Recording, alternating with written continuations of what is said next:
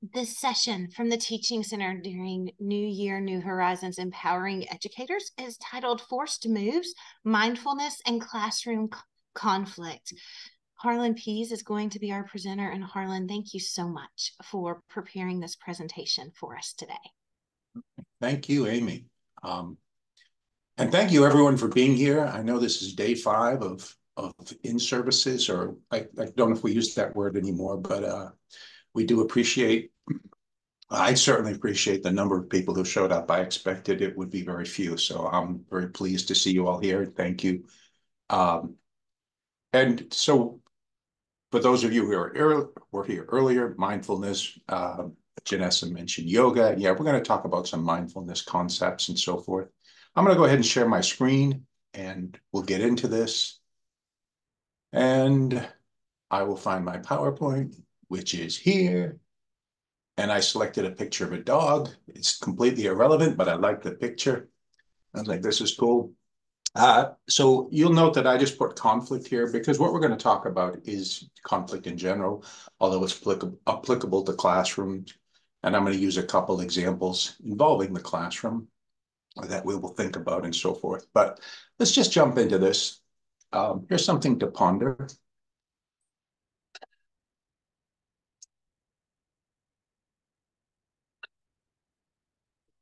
So one thing we're going to talk about today is perceptions and how our perceptions are often incorrect. And I love this idea of like, I'm average, except for the fact that I'm above average at being average. There was a study of, they surveyed 50 drivers and asked them, how good they thought they were driving. And they almost all rated themselves as experts. And this was despite the fact that they'd all recently been in an accident. And 2/3 of them were at fault. So just a little primer for an idea we're going to encounter, which is that what we perceive isn't always 100% accurate. But let's jump in here. So we're not going to talk about chess directly, but in chess, there's a concept called a forced move. And if you see the screen here, you'll see the yellow highlight on the rook is threatening the king, which has the red highlight, and the king is forced to move. If it doesn't move, game over. So there's this idea in chess of a move that is forced. It's the only option. The king can't do anything else. And then there's an idea of a forcing move. Whoops, sorry. And in a forcing move, you don't have to respond, but if you don't, bad things will happen. So this is an idea, it's a metaphor we're going to build on in this particular example. This white piece with the 2 arrows emanating from it, the knight, is threatening the queen, which is a high value piece. And it's also threatening a pawn, which would create a fork, yada, yada, yada. If you want to win the game, you have to respond. And this is a metaphor we're going to build on at this idea of forced moves and forcing moves. So let's take it outside of this and think about something emotional. And if any of you are poker fans or were poker fans back in the heyday, you remember these players. And if you don't, the player on your right is Phil Hellmuth. And as you can see by his facial expression and body language, he's experiencing a little bit of tension. And the player immediately next to him is Tony G, who has a reputation for getting under people's skin. And Tony G is about to very much get under Phil Hellmuth's skin. If you, metaphorically speaking, if you know the game of poker, you'll see that Phil Hellmuth has a better hand here, but he's about to make a mistake. And he thinks he's in a forcing move situation, and he's about to go on tilt. So this idea of tilt, you can go ahead and read this definition.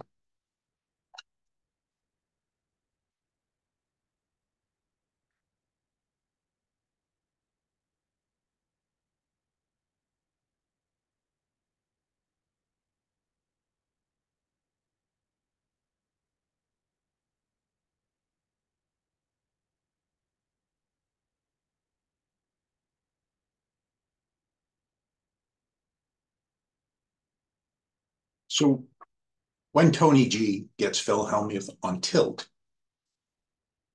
Phil's going to make a bad decision. And in poker, a bad decision, it involved obviously thousands, sometimes even millions of dollars. And it's a term that connects to chess.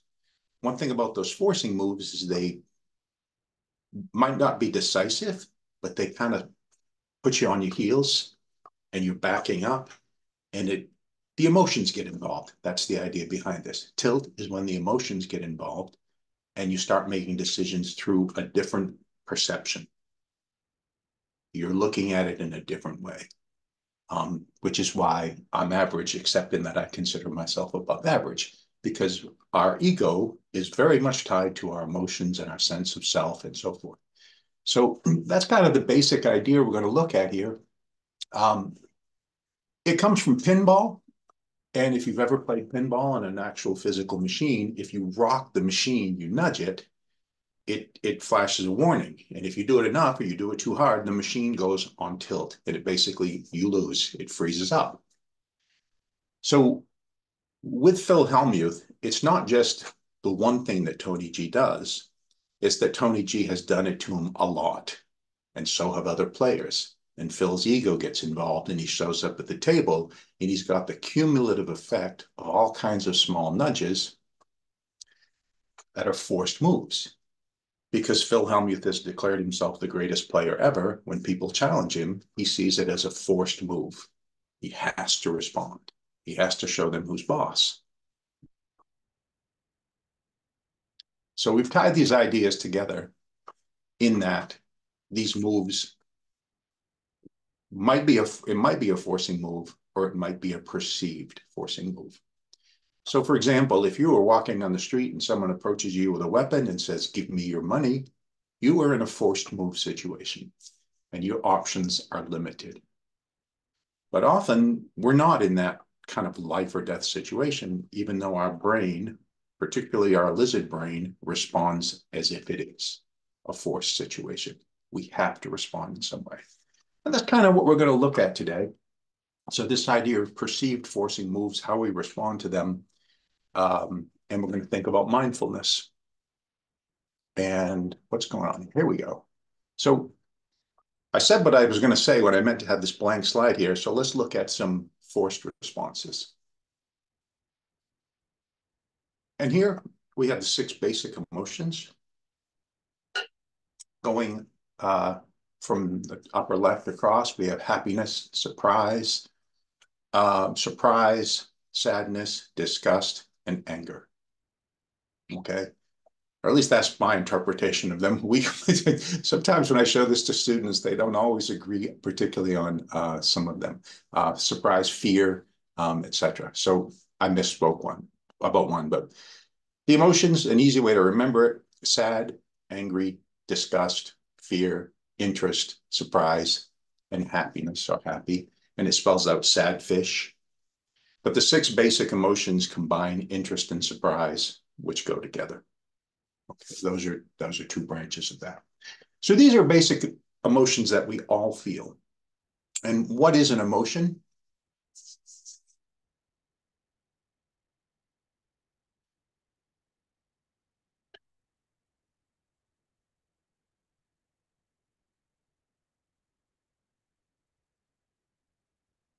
So an emotion is a physiological response to some sort of stimulus. And when we go through the perception process, something stimulates us, we pay attention to it, we organize it in a certain way, we interpret it, evaluate it, and our body responds depending on the stimulus with some sort of chemical cocktail for these basic emotions. Emotions are not feelings, though.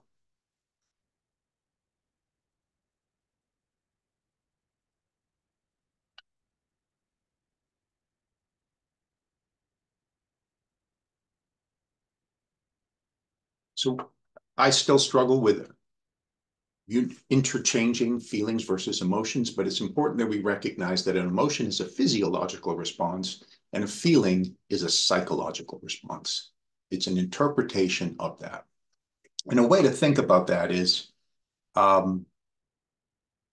most people experience a physiological response before they do public speaking of any kind.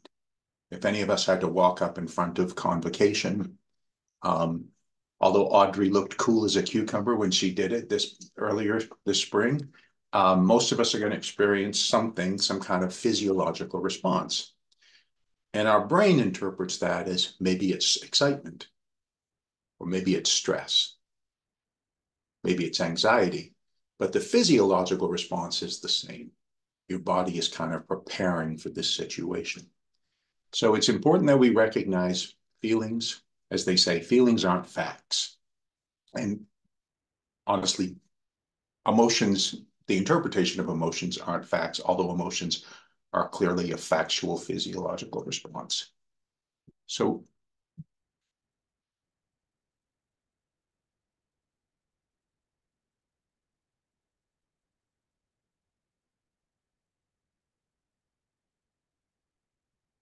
this is why one person can experience something in a totally different way from somebody else, have a completely different understanding of what happened.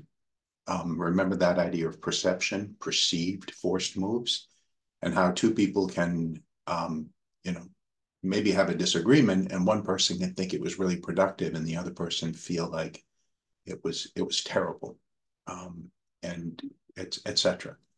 So this kind of an important idea.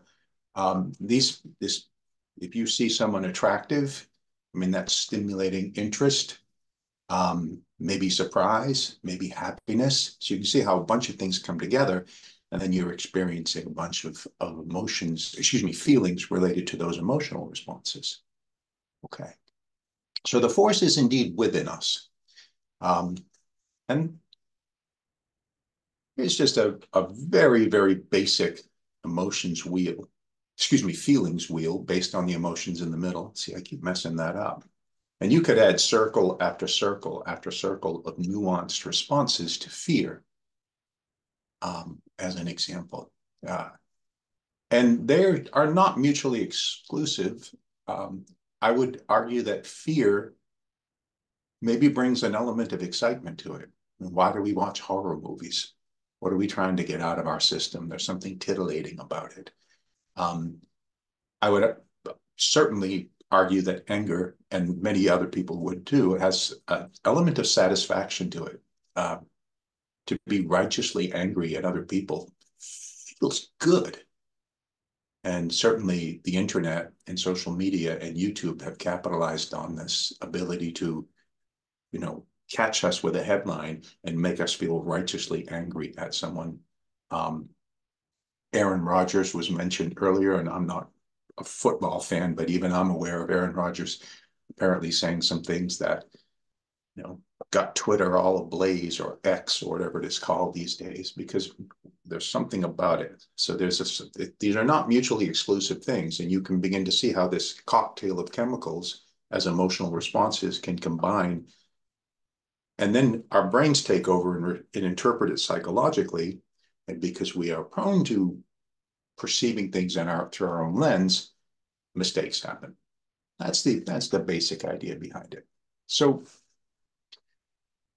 let's look at feelings. This is sort of from an evolutionary psychology perspective. It's not sort of, it is. But feelings are judgments. And at a most basic level, why do we have feelings? They help us procreate and survive. And that's really why they exist. Why do you have a feeling towards a potential mate? Because beyond our conscious, or before our pre-conscious mind, I guess, there's the desire to procreate. Why are we drawn to sweet fruit? Because it's healthy for us. And negative feelings were designed to do exactly the same thing. If we experience disgust at rotten flesh, hopefully we won't consume this, which increases our chance of survival, which increases our chance of getting our genes into the next generation, and so forth. So at a very basic level, feelings are judgments about our environment, okay? And they signal approach or avoid. So,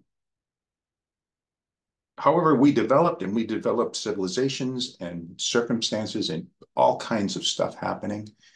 And we start to experience something like stress. And stress is very much a feeling. It's not an emotion, although it feels like it's pretty real.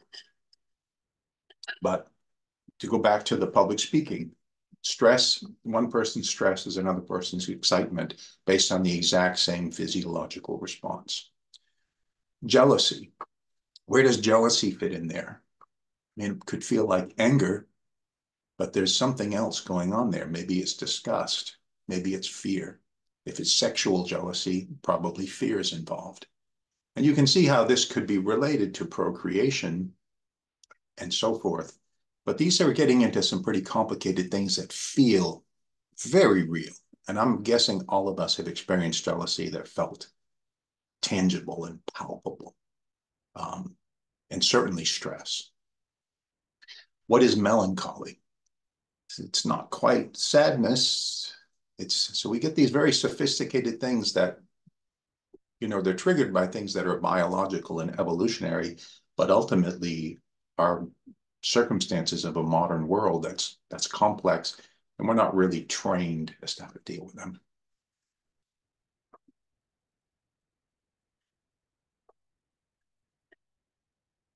So we go from this idea of feelings being approach and avoid to judgments. And this is problematic for a lot of interpersonal relationships. So when we're in the classroom and we experience that some sort of feeling of frustration, maybe we're feeling disrespected, we're feeling not heard, all kinds of things, we're getting involved in a judgment about something in our environment. And that can get tricky in a hurry. That's the basic idea we're working with. I'm sure that's self-evident at this point. So here's a picture, and I want you to tell me, well, you can either speak it out or put it in the chat or whatever makes you happy, what this person is experiencing.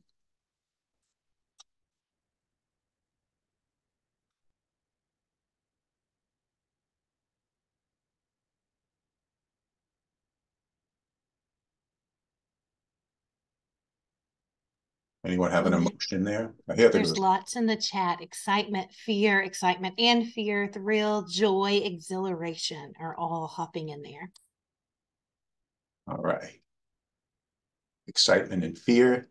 So you've combined a couple there. That's wonderful.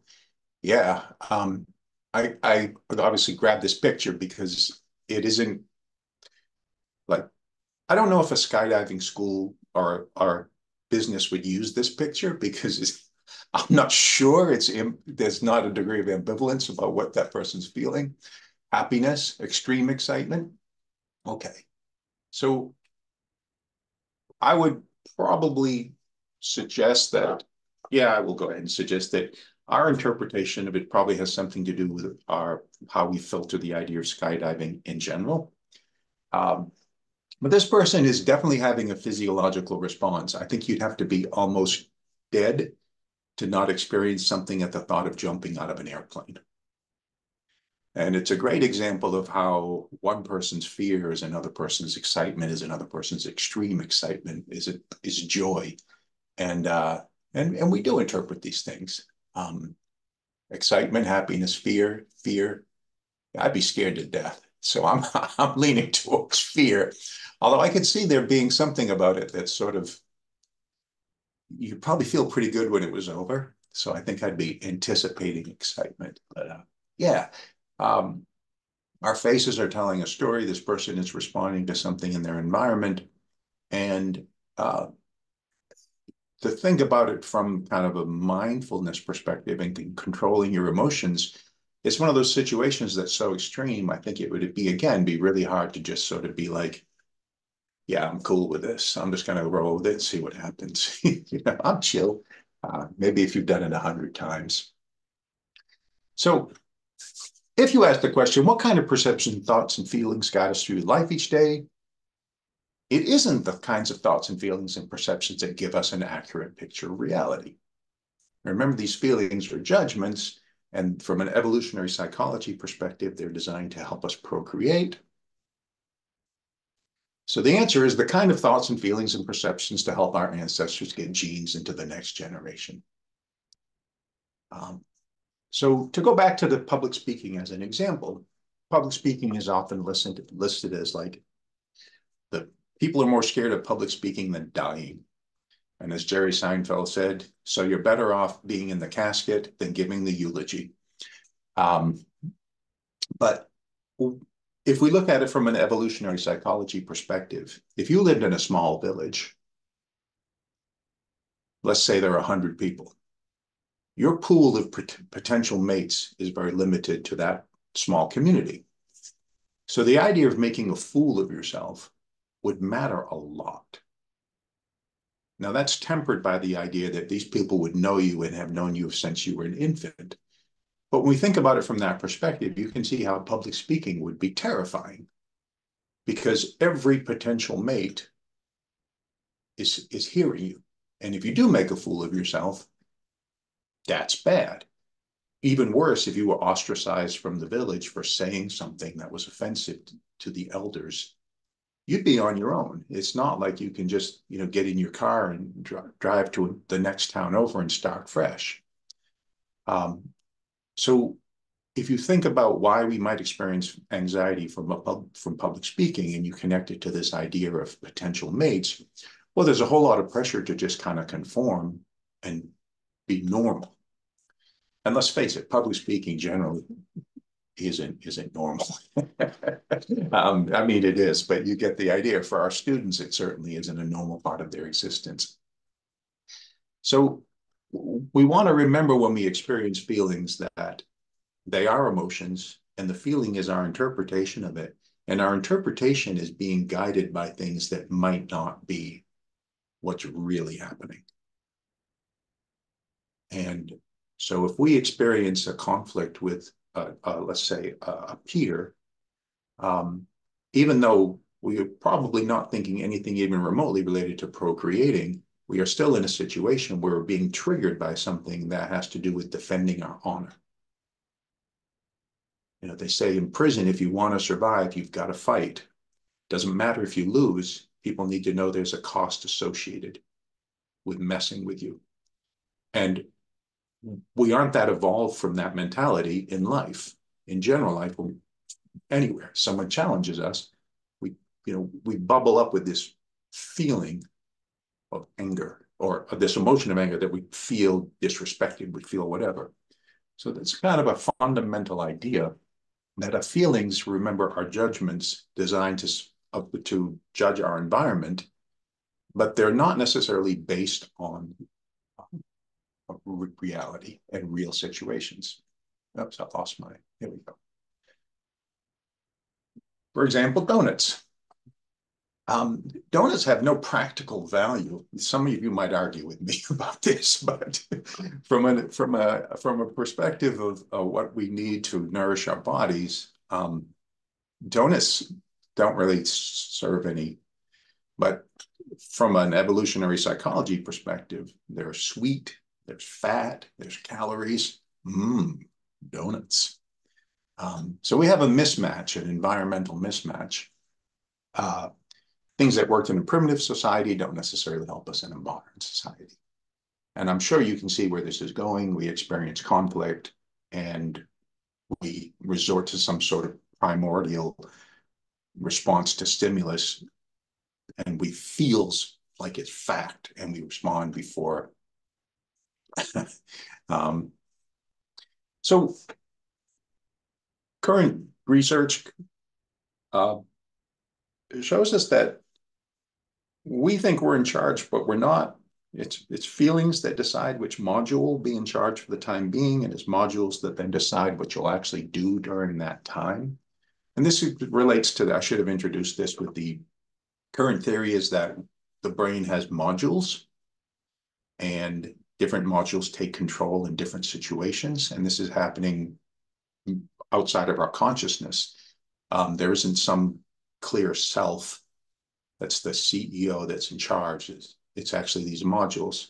So to give an example, when people drink alcohol, their inhibitions are usually lowered, and it's because that alcohol is affecting that module, which is why people who drink can do other things, and then they maybe behave irrationally in this way. It's not like it's a universally blanketing the brain type of thing unless you drink a lot. So there's an expression, speaking of alcohol, that I've heard from people who are in recovery, and they say it's only a movie. And the way I've often heard it is to not take it too seriously, that it's only a movie, and it's something they use kind of almost as a mantra to keep themselves from getting emotionally invested because they know those things lead to relapses. But I would encourage you to think about it with that idea, but maybe like one thing about when we watch a movie is we only get to see what the camera decides we're going to see, what the camera frames. And it's important to remember when we go through life, we're doing the same thing. We are very much looking at a frame, and we are selecting that through selective exposure, selective attention, and we are watching a movie that I'd have, well, I know what's behind me right now, but I don't know what's behind me. But that's part of reality. As an example, when you go further with this, the idea is it's only a movie and it's directing us. And this is the part that can be problematic to wrap our brains around, is that the idea that we think we're in charge when in reality, pun intended, and the movie's directing us. We're responding emotionally to things. And then we have feelings, and these feelings make us act. And this has been shown over and over again, and so forth. So there's an expression in Buddhism, not just Buddhism, but that thoughts think themselves. And again, we might not like this idea. We'd like to think we're in charge. But I mean, I'm sure everybody in this room can relate to the idea of thinking thoughts that you wish you couldn't think. You just wish you could shut them out, shut them off. I feel like I live that way sometimes. Thoughts think themselves, and they direct the movie because they're going to influence, as Kirsten said yesterday in her presentation, about your actions influence your thoughts, which influences your emotional state, which influences, you're caught up in it. I hope I paraphrased that correctly, Kirsten. So we get into what's called a perceptual illusion. And a study was done where a makeup artist put a scar on people's faces, and then they had them go have a conversation. And when people came back from the conversation, they asked them their experience of the conversation, and universally they indicated that the scar influenced the conversation, and people were afraid to make eye contact. But what the people didn't know is just before they went out to have the conversation, the makeup artist said, "I need to touch that up," and actually removed the scar.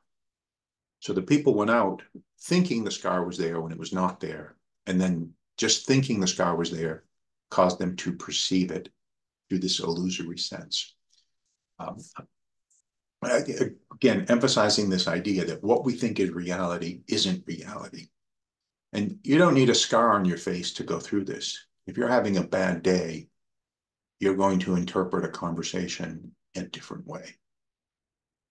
And I can't imagine there's any of us who haven't experienced that.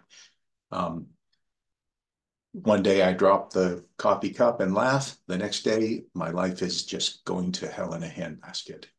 And it has very little to do with the coffee cup dropping.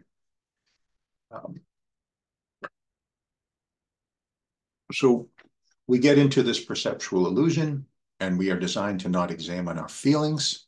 They are discouraged. If we're feeling anger is resistant to the idea that maybe we should think about, like, hey, should we really be angry? No, that whatever it is wants to short circuit that. So we get into perceptual illusions, and let's get to the point. What can we do? Any questions so far? I'm talking for half an hour. Harlan, there are none in the chat right now. Okay. I'm going to bully on here then. And this is where the mindfulness parts comes in.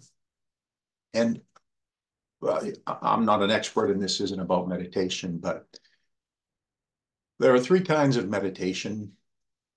and there's Zen, and then there's a vinyasa, and I don't even remember the other one. But mindfulness meditation is connected to this idea of people kind of.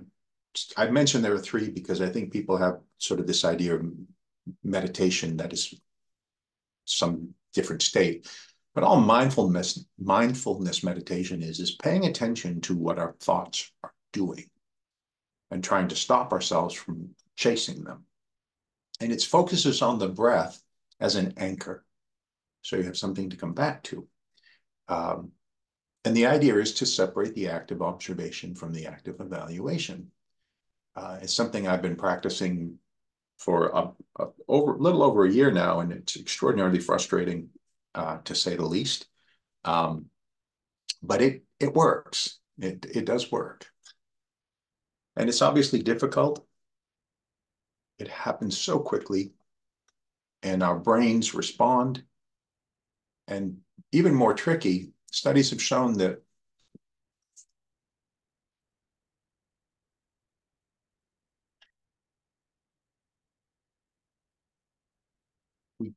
we backstory, we do something, and then we create a story to explain and rationalize our actions.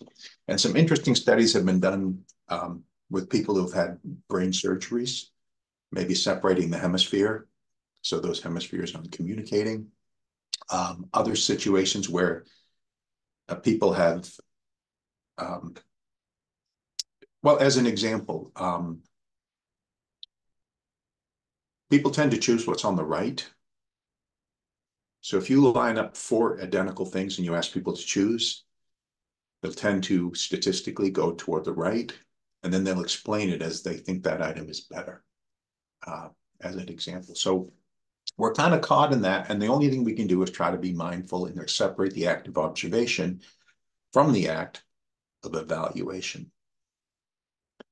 We can develop a different relationship with our feelings. We can recognize that feelings are just psychological interpretations of something we're feeling physiologically. So one practice in meditation is when you're feeling something, is just try to drill down into, like, what's going on in my body. And if we connect to what's happening in the body and focus on that, so if I'm experiencing stress, I tend to feel it right in my diaphragm and in my jaw. So instead of responding to the stress, if I just kind of focus in on what's going on in my jaw, what does it feel like? Can I progressively relax that? I don't even have to really deal with the stress, because I can start to deal with the emotion underneath it. And oftentimes, it's not nearly as bad as I think it is when I'm sitting awake at 3 a.m. stressing about giving a presentation, as an example. So let's get into conflict. Here's our definition of conflict.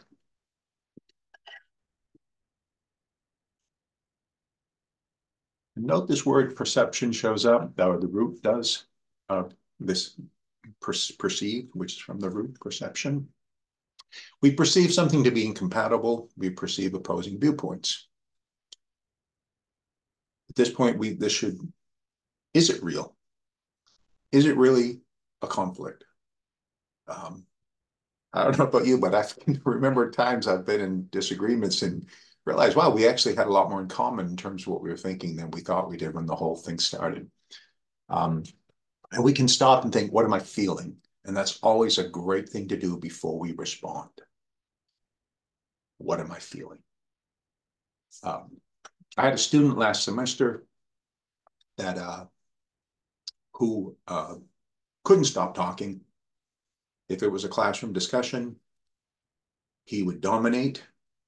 And as soon as classroom discussion was over, he'd start talking to his neighbor.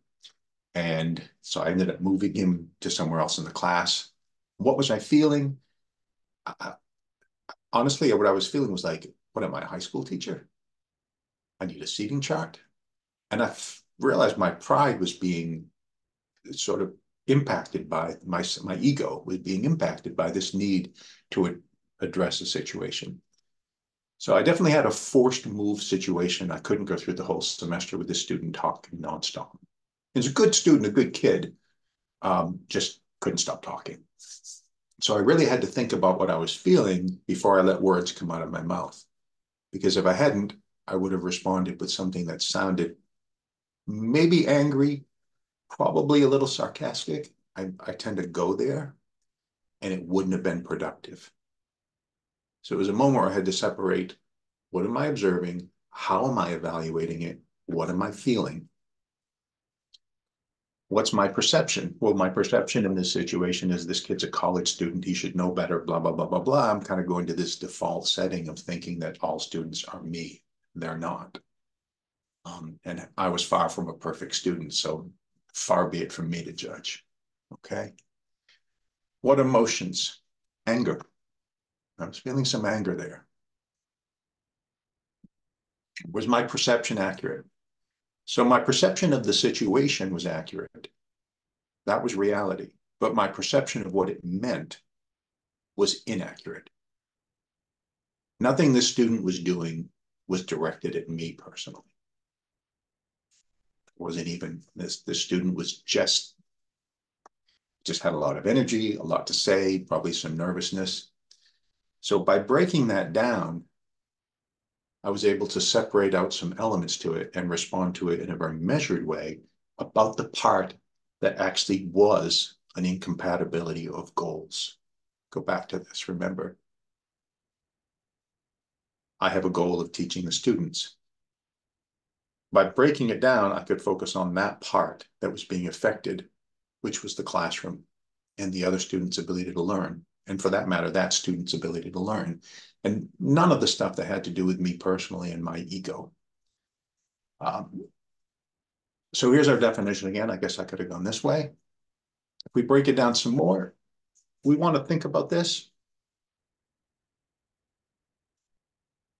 What does the student want? What does that student who can't stop talking want? Do they need attention? Do they need some sort of validation?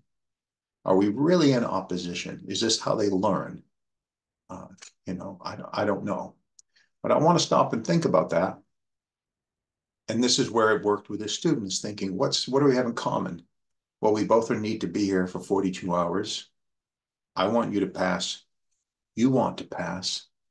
What can we do together to make this situation work? What options do we have? And it was just as simple as moving the student up front, and he could get more eye contact and attention from me without necessarily talking more.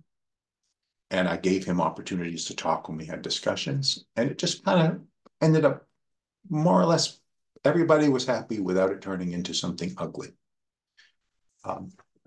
Was it a forced move? And this is a question we want to ask ourselves. Do we need to deal with this situation? Or is this just our feelings telling us we need to somehow defend ourselves or respond? I had another situation. I had a student come into class reeking of marijuana. And that was I got to deal with it.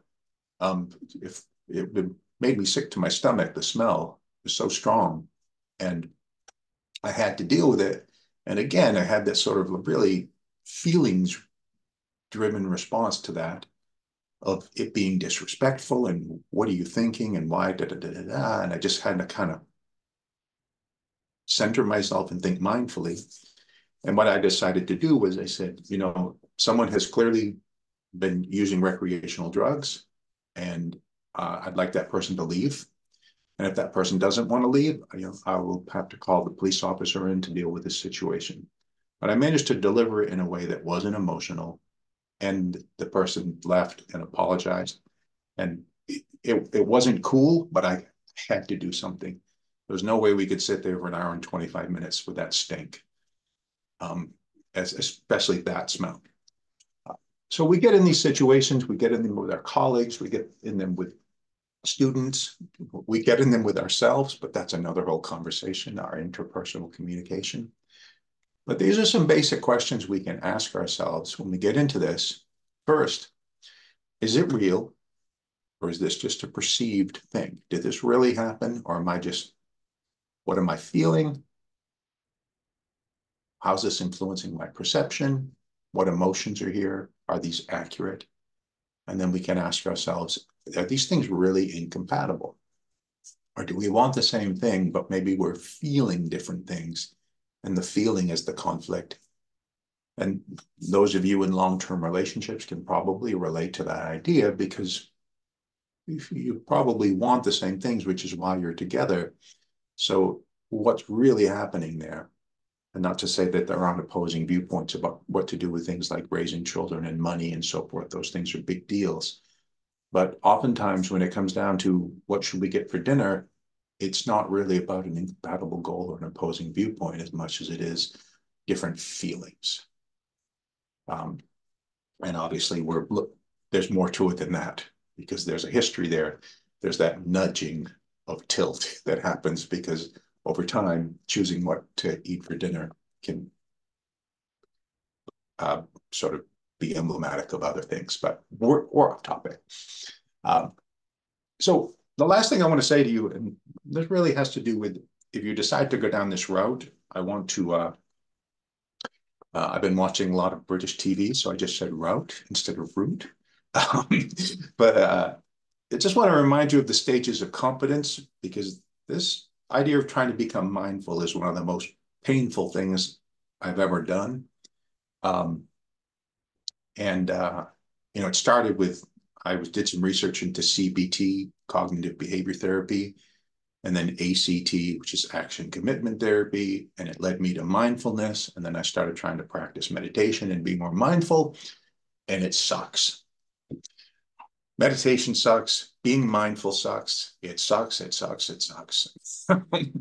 So let's look at that really briefly before I send you on your way. Not that I think I've changed your life, but I think this, if the seed gets planted, it's important to remember we go through unconscious incompetence, which is how I've lived most of my life in terms of my feelings and emotions and the way they influenced my actions. I've always been quick to respond emotionally. I had with my feelings, and had a temper when I was a child, and all kinds. My animation went wrong. So we start with unconscious incompetence, whatever we're doing, not just our feelings, and then we go into we become aware that we're incompetent. Conscious incompetence. And this is the painful part, because you're aware of it, but you still suck at it. And then hopefully you develop conscious competence, where you can actually practice in a competent way. And then you go into hopefully unconscious competence, where you can do something. So learning a musical instrument, I still face challenges as a guitarist, and I become aware that something I've been doing is not really working. I become conscious of it. I go from unconscious incompetence to conscious incompetence, and then I practice, and then eventually it becomes, I don't have to think about it. So I want to share this thought with you.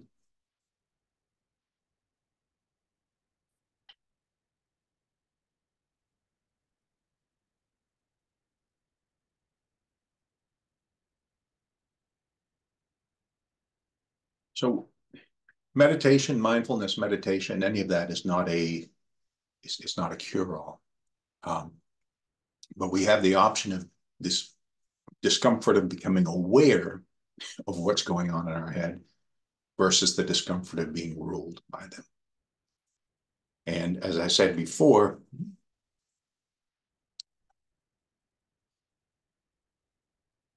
you get stuck in a stage of being aware of what's going on and still being controlled by it. And it does suck. In the past week, I can think of one time for sure when I responded in a way which I so wish I had a do-over, but I don't, and I can only try to fix it retroactively. But trying to be aware of it is just sort of the first step. But it does work. I certainly do better in class with my students for sure. And it just taking that moment to pause, separate myself from it, think about what I'm feeling, ask myself these questions, breathe a little bit, and I can deal with these things in a much better way. And that's really all I have for you. I'm going to stop sharing my screen. I'd love to hear from any of you, thoughts you have any questions.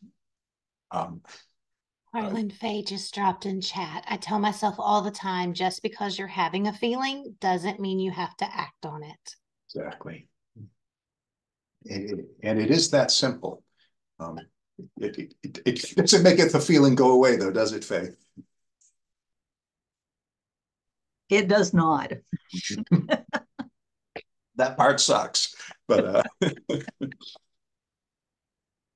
I will say I appreciate you making that distinction that I used to know, but I had kind of forgotten, right? The emotion and the feeling.